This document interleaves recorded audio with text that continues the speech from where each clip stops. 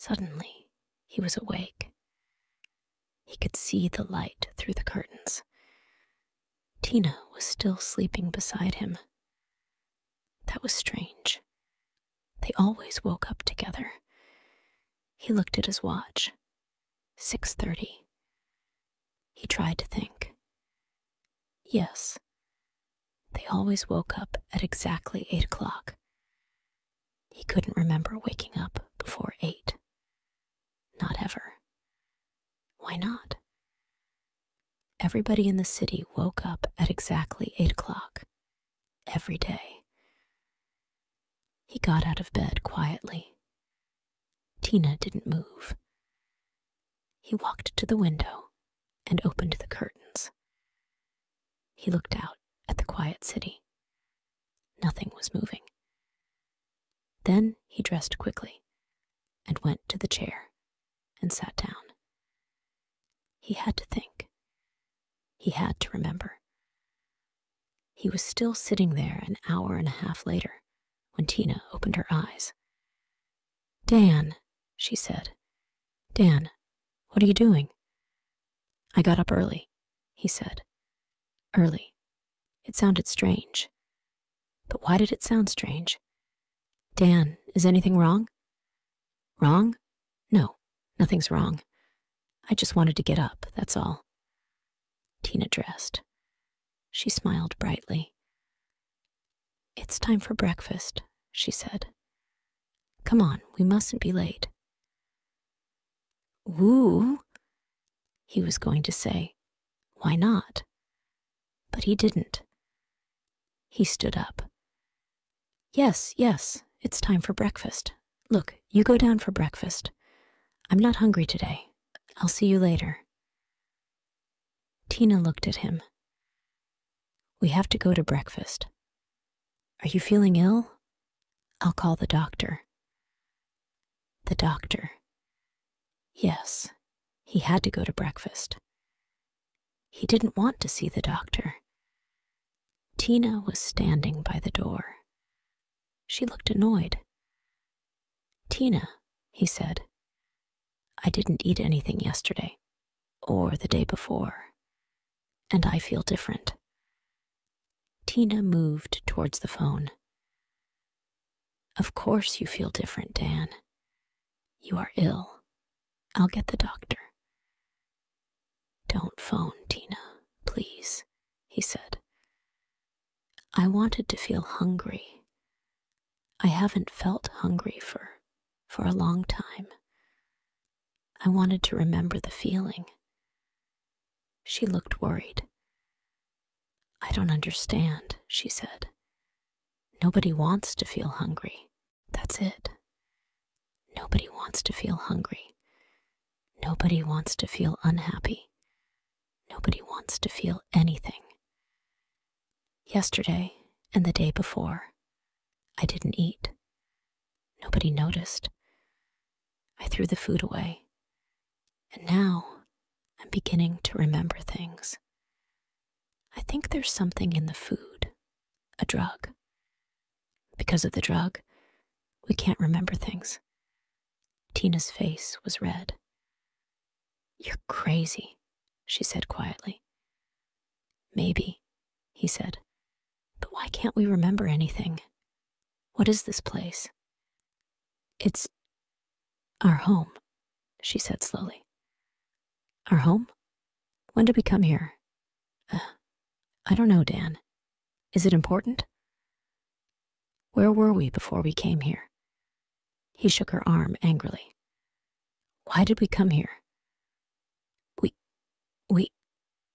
Oh, Dan, I can't remember. Don't worry about it. Look, don't be silly. We're going to be very busy today. First, there's the pottery class.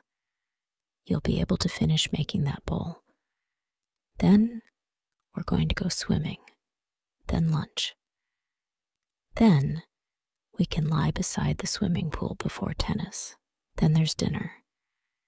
Then we can watch the new videos in the video room, have a drink, and go to bed. We'll be exhausted." Exhausted? At 8 o'clock? Well, yes, that's bedtime. We need 12 hours sleep a night. Everybody says that. Tina, how long have we been here? I don't know, Dan. We call this place home. Don't you remember? We used to call it a holiday. We used to call this our hotel room. Now we call it home. I don't remember that. That's stupid. No, it isn't, Tina. I remembered this morning when I woke up early. Perhaps you didn't wake up, Dan. Perhaps you had a dream. A strange dream, that's all. But I did wake up, Tina. You saw me. I was sitting in that chair with all my clothes on. I'm not sure. Were you? I can't remember now. She smiled at him. Come on, the sun's shining. It's another beautiful day. Let's go and have breakfast. She opened the door. Dan looked at her for a moment. You've forgotten our conversation, haven't you? He said. You've forgotten it already. Dan followed her into the corridor. He looked at the rows of doors on both sides.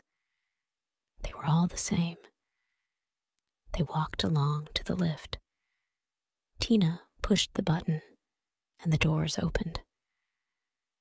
Morning, Tina. Morning, Dan. Russell, the sports organizer, was already in the lift. He smiled. I hope you're both ready for the tennis match, he said. We're playing level 14 this afternoon. They've got some good players. Tina laughed. Level 5, she sang. Level 5 is really alive. It was their team song. The lift went down to the restaurant level. They joined the long line of people. They were all waiting for breakfast. Dan looked around. Everyone was wearing shorts and t-shirts, the men and the women. Dan looked down at his t-shirt. It was light blue, the level 5 color. His shorts were light blue too. There were different colors for all the levels. The man in front of him was wearing a yellow level 9 t-shirt. Oh, good, said Tina. Cornflakes. I love cornflakes. So do I, said Russell. Dan smiled. Every day breakfast was cornflakes with thin milk. Every day Tina seemed pleased with it. She always seemed pleased with lunch too, and dinner. Everybody seemed pleased. He thought about the food. Lunch was usually soup and some bread. Dinner was usually soup and some kind of rice. They sometimes had a little meat or fish, but not often. But they were never hungry. Dan took a tray, a bowl of cornflakes, and a vitamin drink. He followed Tina and Russell towards the tables. The restaurant had big windows, and through them you could see the large swimming pool. The families with children all lived on the other side of the pool. On this side, there were only people without children. Dan stopped and thought, and none of us ever have children. And the youngest children on the other side are 10 or 11 years old. They used to be younger. He could remember babies. So, no children are born here, and the youngest children are 10 or 11. Dan waited for a moment. He put his tray down on an empty table. It was difficult. Thinking was difficult. So, maybe that's how long we've been here. 10 or 11 years. He felt pleased with himself. He looked around quickly. Nobody was watching him. He picked up his tray again and walked over to the waste disposal unit. Quickly, he threw the food and drink away. He looked around again. No, nobody saw him. He started to walk to Tina's table. And there are no sick people, he thought. They take them to a hospital somewhere. Nobody else leaves. Never. He stopped. There was Jack. Jack went to hospital, but when? He walked over to Jack's table. Jack, good morning, he said. Good morning, Dan.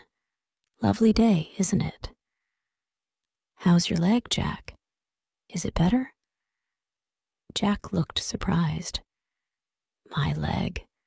There's nothing wrong with my leg. Don't you remember, Jack? You hurt your leg. You cut it by the swimming pool. I was with you. You fell on a bottle and it broke and cut you badly. They took you to hospital. You went in a helicopter.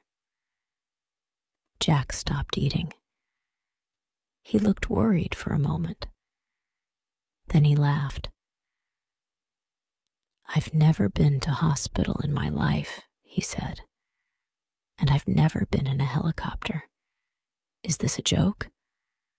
Dan looked down. Jack was wearing green level 11 shorts. He could see the long red scar on Jack's leg. He looked at Jack again.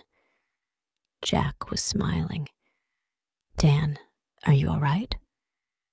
It was Russell. He was standing behind him. I was just talking to Jack about his leg. He cut his leg when we were at the swimming pool. Look, there's the scar. You remember, Russell? He fell on a bottle. You carried him to the helicopter. Russell wasn't smiling. Dan, can you come to my office after breakfast? I want to talk to you. Dan looked at Russell carefully. Russell was the sports organizer for level 5. There were a lot of organizers. They all lived on the highest level of the building, level 20. There were organizers for sports, pottery, yoga, music, everything. No, I can't come to your office, Russell. I'm busy. Russell looked surprised. Busy? What do you mean? Dan turned and walked quickly out of the restaurant. He walked to the lifts. He got to the lifts, pushed the button, and the door opened immediately. Dan stepped in. Russell was hurrying along the corridor towards him. Dan pushed a button, and the doors closed. Dan looked at the buttons. There were 20 levels. He pushed number 20. Sunny Vista City was built on both sides of a deep valley. The swimming pools and sports areas were at the bottom of the valley. The rooms were against the sides of the valley. At both ends of the valley were the offices for the organizers. The city was about 2 kilometers long. Helicopters flew into the city every day. They always landed on the roof of the 20th level. The lift stopped. Dan walked out. The corridor was empty. The rooms were bigger here. There was a bigger distance between the doors. Then he heard a noise. It was a bell. The door of the next lift was opening. Dan stepped back. Russell was coming out of the lift door.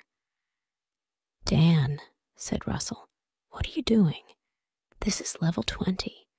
You shouldn't be here. Why not? Said Dan. And why are you following me? I must speak to you, said Russell. It's important. Dan looked at Russell. Russell was looking at the wall next to the lift. There was a red button on the wall. Russell was moving towards the button. Dan stepped between Russell and the button. Okay, said Dan. Where shall we talk? Russell looked worried. We can go to my office. We can talk there. Dan thought for a moment. Russell was bigger than Dan and stronger too. Dan thought about the sports in Sunny Vista City. Nobody tried to win. Not ever.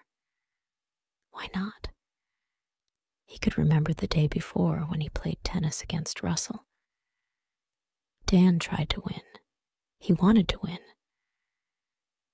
Russell was surprised then. Dan smiled. Come on. Let's go to your office. I mustn't be late for the pottery class. I'm making a bowl, a soup bowl. Have you seen it? Russell smiled. No, I haven't. You can show me later. Dan stepped into the lift, and Russell followed him. Russell turned to the row of buttons next to the door. Level 1, he said to himself, and moved his hand towards the button. Dan hit him once, hard on the back of the head. Russell fell to the floor. I knocked him out, thought Dan. I hit him once and knocked him out. Where did I learn that? There were never fights in Sunny Vista City.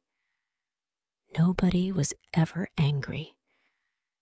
Dan looked at the buttons. He pushed the button for level 10.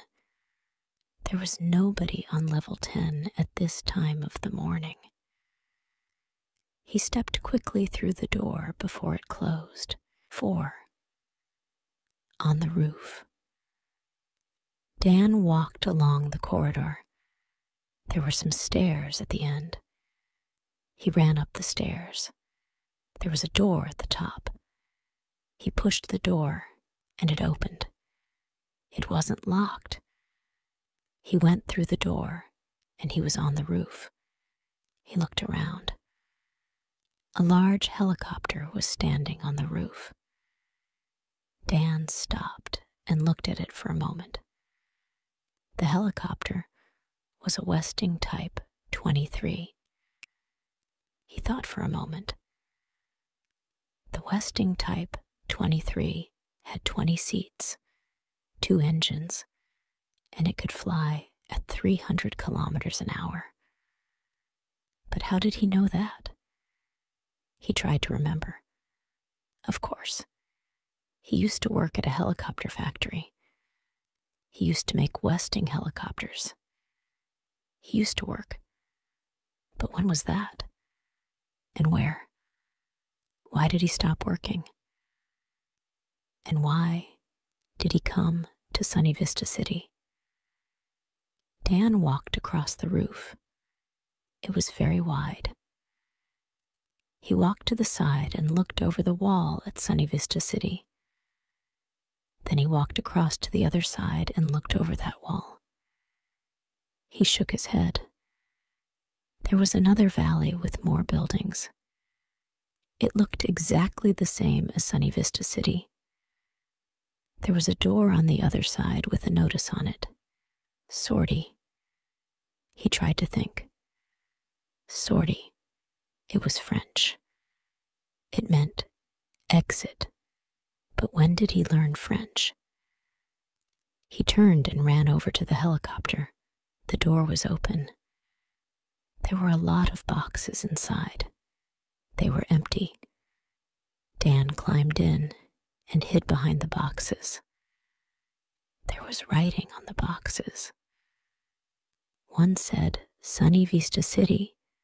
Another said Club du Soleil. A third said Playa del Sol. He thought about the writing.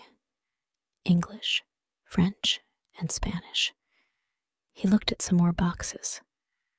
Some were German, some were Italian. One was Portuguese. He sat there for about 10 minutes. Then he heard voices. The door closed. 2 men got into the front of the helicopter. Dan listened. Well, that's it. We've delivered everything to the English and French sections.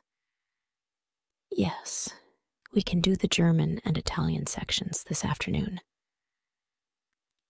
5 Dan remembers more. The engine started, and he couldn't hear anything else. The helicopter took off and climbed slowly into the sky. Dan moved quietly to the window and looked down. He could see more valleys like Sunny Vista City, then more and more. They flew over the valleys for half an hour. Then Dan could see fields and trees and farms. In the distance, he could see a town with factories and smoke. The helicopter began to go down. Dan hid behind the boxes again. The helicopter landed, and the door opened. Some men began to move the boxes. Dan stood up. "Hello," he said. "Where are we?" The men looked at each other. They didn't speak. Another man climbed into the helicopter. "It's all right," he said to the men. "It's just another one from the valleys." He looked at Dan. "Why have you come here?" "I don't know. I started to remember things. I wanted to remember more," said Dan. "You've come from Sunny Vista City, haven't you?" said the man. "Yes," said Dan. I see. I think you should come with me." Dan followed the man out of the helicopter. "My name's Travis," said the man. "Come on, we'll go to my office." Dan looked around. They were at a small airport. He could see 9 or 10 helicopters, 2 large planes, and a lot of trucks. The helicopters were all Westing 23S. Men were putting boxes into them. There were fields around the airport, and a small road going towards the town in the distance. Travis took Dan to a small building. They went inside. Travis led him into a small, untidy office. Dan looked around. In Sunny Vista City, everything was always in the right place. Nothing was untidy or dirty. "Sit down," said Travis. "Would you like something to drink? I've got tea or coffee." No, thank you," said Dan. Travis laughed. "Don't worry," he said. "There's nothing in it. I'm sure you're hungry and thirsty.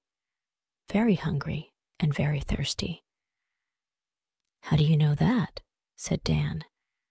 Travis sat down. "They always are hungry and thirsty. That's why they're here. Look, don't worry. Sunny Vista City isn't a prison, you know. When the helicopter took off, the pilots knew there was somebody there. They knew because of the extra weight." "Why didn't they take me back?" asked Dan. "I've told you. It isn't a prison. You got into the helicopter because you wanted to leave. That's okay. You've left. We didn't stop you." Dan looked at the table for a moment. There was a man, one of the sports organizers. His name's Russell. He wanted to stop me. I knocked him out.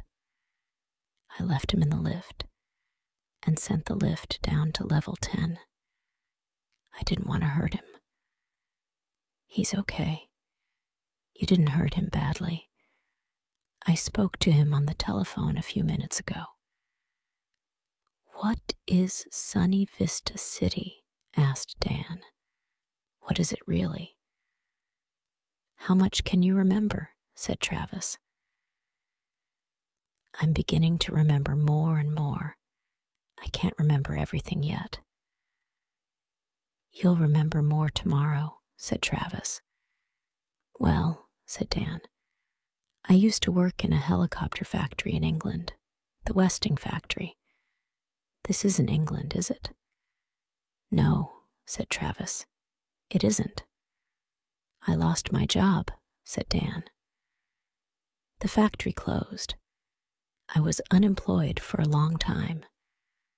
Then I saw an advertisement. It was on television, I think. It was for very cheap 30-day holidays for the unemployed. Very cheap.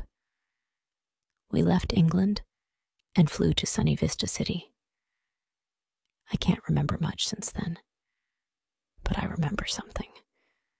I haven't seen or talked about money for years. Travis smiled. Sunny Vista City is one of the oldest towns here. It opened 10 years ago. You haven't seen money for 10 years. But what's happening? Said Dan. Can you remember 10 years ago? There were millions of unemployed people all over the world. There was very little work. Computers were doing everything. There was fighting in the streets, riots, revolutions, hunger. The governments all over the world had a meeting, a secret meeting.